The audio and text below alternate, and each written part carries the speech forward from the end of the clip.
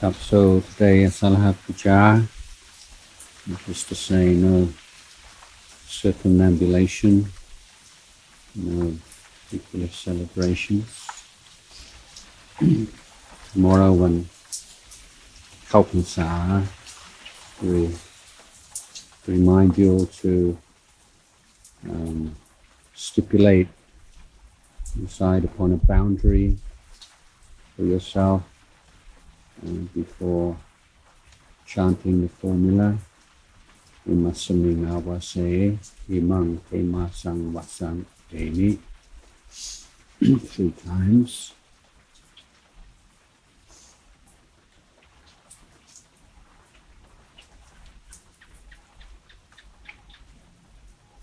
It's really the distinctions between Pansa and Ok Pansa are not really so vital, so obvious. The way that we live here, our daily schedule, doesn't really change or need to change. Nevertheless, when you have a certain period of time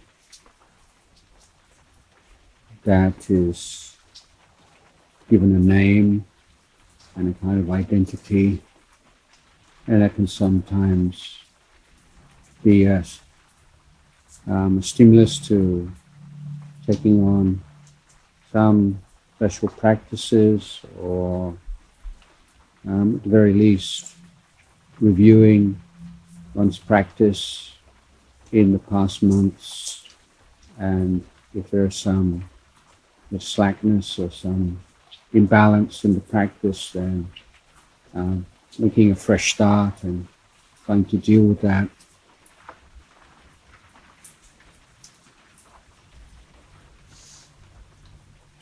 The Asalha Puja day, as you know, is the day we commemorate the teaching of the Dhamma Sutta, and the day in which the Dhamma wheel was set rolling. And that metaphor of the wheel is a very simple one, but also profound, that the spokes of the wheel join at the center in the hub. The hub is still, and the spokes revolve around it. The wheel moves round and round, but on the ground it moves in a line. So there are a number of interesting reflections on the relationship between the different elements of the Eightfold Path, and the way that they manifest in the world.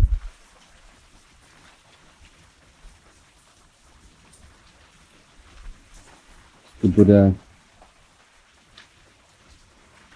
as we know, had some reservations about teaching, not through any lack of compassion, simply out of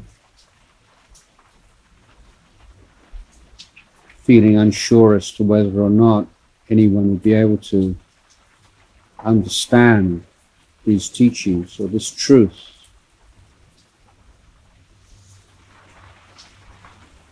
But eventually he was persuaded, you understand, by Brahma Sampati, and seeing that his former teachers had already passed away, the people he felt were most advanced or most spiritually mature, those ready to hear the Dhamma, were his 5 former luksits or students who had left him feeling abandoned and betrayed, and gone off to Sarnath, So the Buddha walked from Bodhgaya to Sarnath. And as we understand it, the story tells us that begin with the Panchavaki were not even going to show the traditional forms of respect, going to wash his feet and show the respect of a student to a teacher. But once the Buddha had sat down, his whole demeanor was different. There was something about him. And as soon as he began to speak, their doubts vanished. I always find the psychological acumen, the intelligence, almost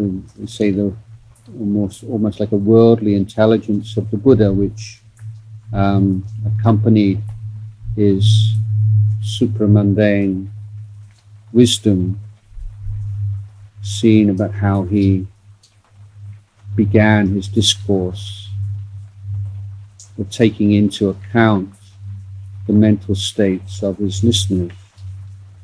But these were people who still harbored negative feelings and were not convinced that the Buddha was on the path to liberation anymore, and were presumably expecting him to return to his comfortable life in the palace.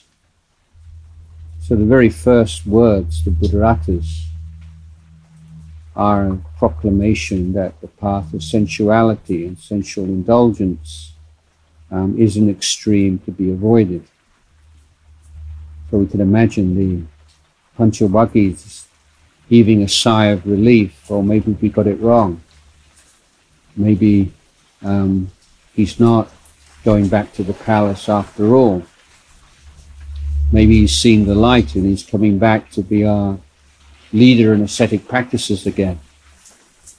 But then the next sentence is a refutation of the ascetic practices that they've been pursuing for the past years.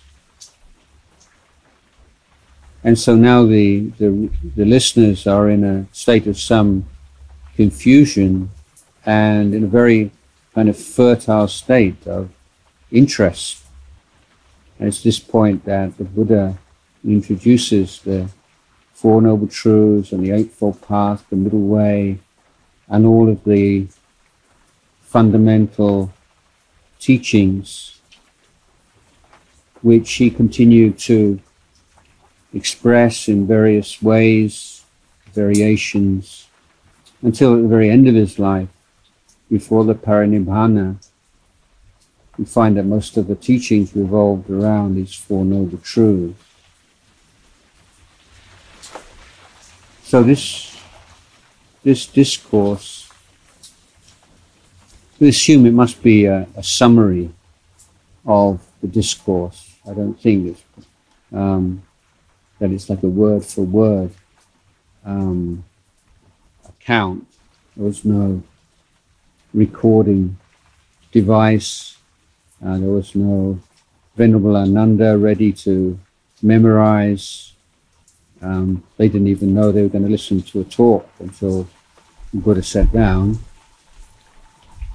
So presumably it's a summary of the main points. And again, the brevity of this talk, it's not very long at all. And I would assume the Buddha actually spoke for much longer. And there are some things that or at least have made me wonder over the years.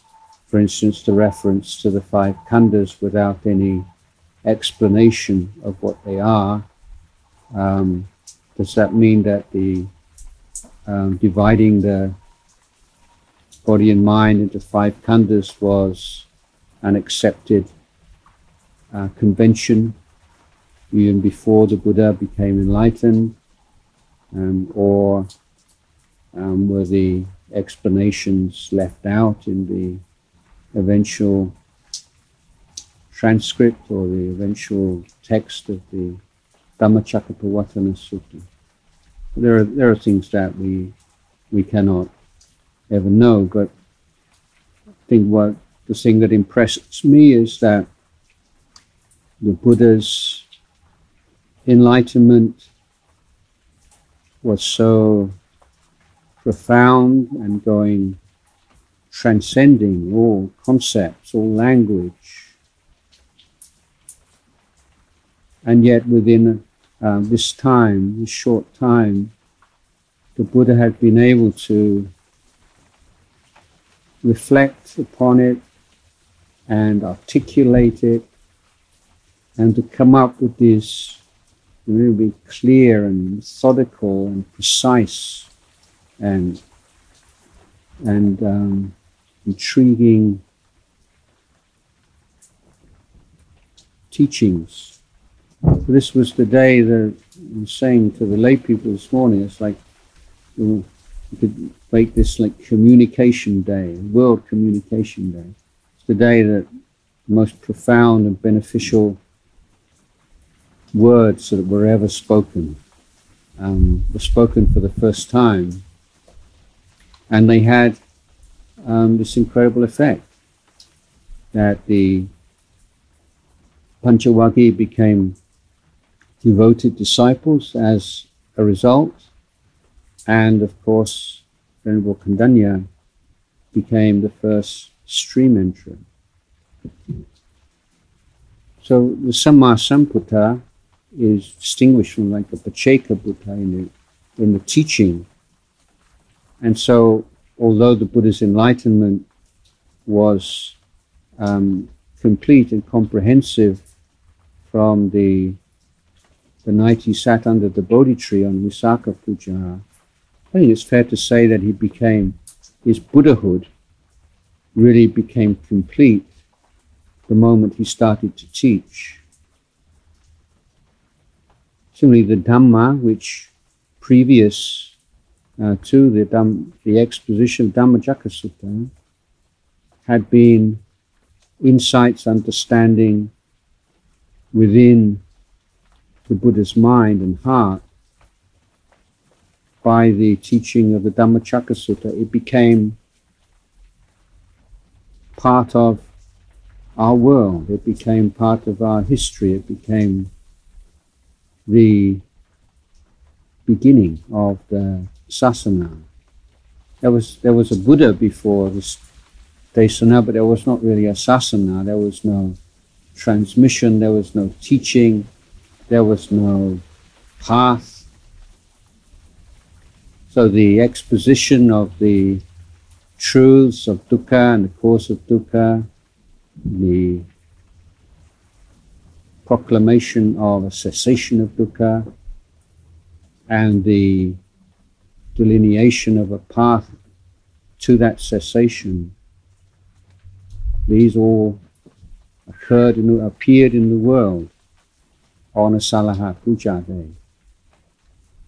So we can say it's the day that the Dhamma came to fruition. So not just the Dhamma as the truth, the way things are, but the verbal exposition, articulation of those truths. And as a result of this talk, the Panchavaggi became bhikkhus, and Danya Kondanya became a Sotapanna. So this was also the day in which the Sangha appeared in the world.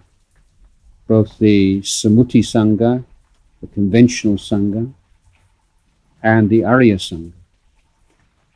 So once again, this is the day when the Sangha became complete.